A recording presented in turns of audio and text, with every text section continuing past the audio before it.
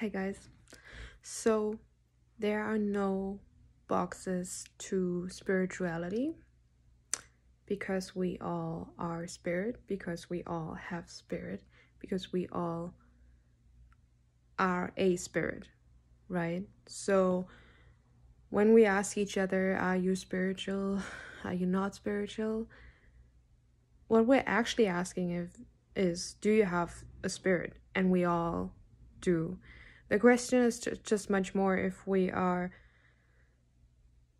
more focused on spirit than we are on the physical, and there's no wrong or right, or how much more we are focused on the spiritual compared to others, or how much we listen to spirit or to outside voices or the agenda, or how much we pay attention and we measure it in terms of our state of consciousness and how much we consider ourselves woke or awakening and interested in subjects like energy and the universe and law of attraction, and then that's what we consider spiritual, right? But on the other hand, actually, we all do have spirit, we all are spirit, we are all connected to spirit, we all do have spirit inside.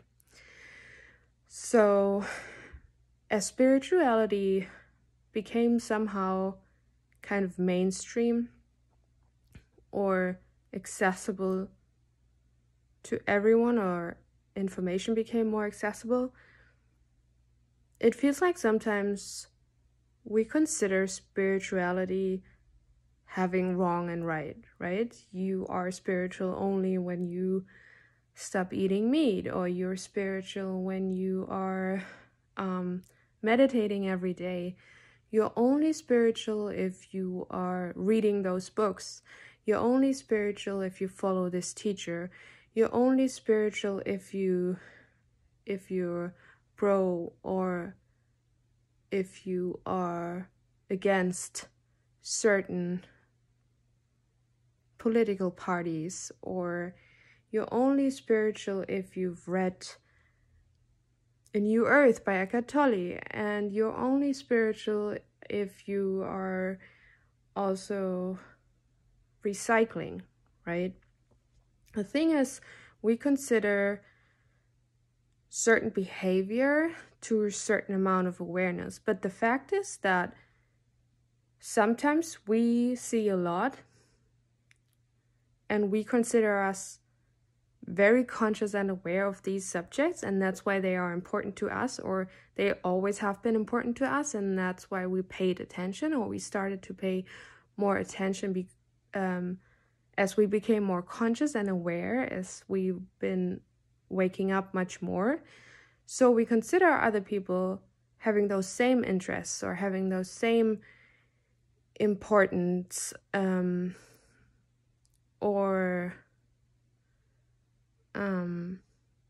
being interested in those same aspects that we are, because we consider ourselves very aware and very conscious and very spiritual and very woke, because we think we have those aspects of our life that we consider really important, and only if you take care of these things, then you are spiritual.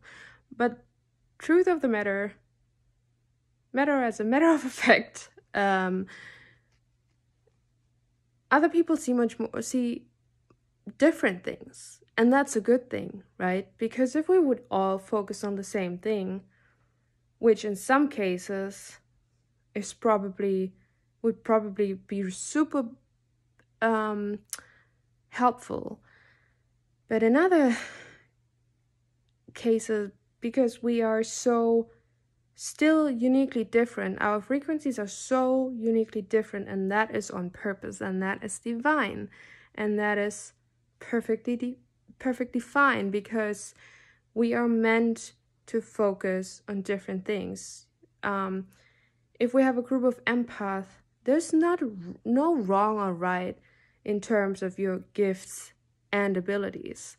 There's no wrong or right in how you're sensitive to this, but you're not sensitive to that. And then you don't fit into the box of empath A, empath B. You must fit in one of these, but you don't, because you're still holding your own frequency, holding your own vibration, holding your own personality as a human being, your own interests. There's no wrong and right. There are no boxes for spirit. There's no box for spirituality. Whenever we think we know the answers, or we know what's right, and we know like, ooh, I've been focusing on this, that's great. But other people have been eventually focusing on other things and on other subjects that are important to them. And that is completely divine, because why would we take that away from them if they are focused on subjects that are really important to them? So there are no boxes to spirit. There are no boxes to, or guidelines to how to do it right. Like, there's no guideline to how to awaken. First, second, third step of the plan of this is your awakening. Of course, there are things you might be experiencing, and then there are things that are very common for most people. But it doesn't mean like, oh, I'm fully awake, that's why I stop eating meat, for example, or I stop drinking alcohol. Everything you do with pure intention or with awareness and comes from spirit and holds intention and is pure is spirit and is consciousness. And we can do a lot of things still from our mind. Ooh, I'm so awake, I should be vegan now. But actually it's not coming from a real place of truth and also authenticity and a feeling of, oh, you know what, I don't feel like eating meat this week. I don't feel like watching as much TV. It's more of a feeling when you truly trust spirit, and when you truly trust your path and your awakening. Because if you think this is what I have to do in order to be woke, then you still come from mind and your brain, and then it's still not spirit working through you. So there's not really boxes you have to check off the list when you consider yourself on the path of awakening. And there keep being layers to all of that, right? So I hope that was helpful. Bye guys, thanks.